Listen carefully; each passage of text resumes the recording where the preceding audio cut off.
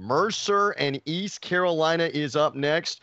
Greenville, North Carolina, Minges Coliseum. Mercer, interesting, a 1-point favorite here against ECU with a total of 135 in this one.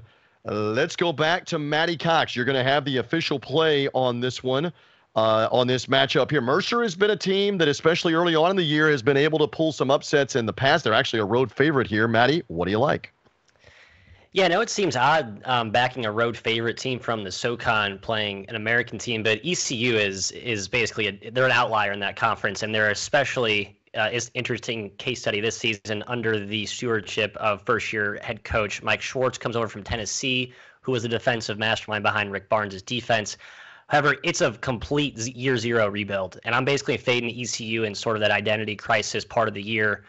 Mercer has enough guys back from last year. Now they have two key guys potentially out for this game. I'm not worried about that, though. I think they have plenty of size and depth up front. They brought in Jalen McCreary, a big-time athlete from South Carolina. I think he's going to be a difference maker up front. I think Mercer should be favored by a field goal or higher, so I'm looking at taking the value here at -1.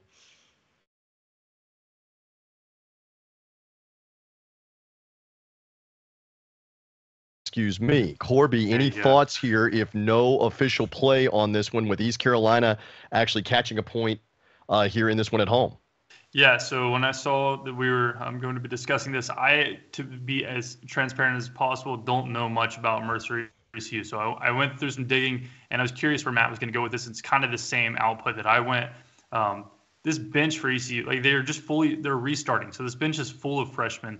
They lost 3 double-digit scores. They only have one guy coming back with experience over 20 minutes. So it's just an ECU team that it's, again, a fade of the idea that early on these teams just aren't going to have any chemistry or mesh. And it's going to be tough for a team with no bench depth when they come out. If Mercer puts any kind of pressure on these kids that just have never played college basketball, are going to struggle early on in the season. Okay, fair enough. Again, Matty Cox has the official play in this situation. We will lock him in with the Mercer Bears. He will lay the point tonight for this matchup in Greenville, North Carolina.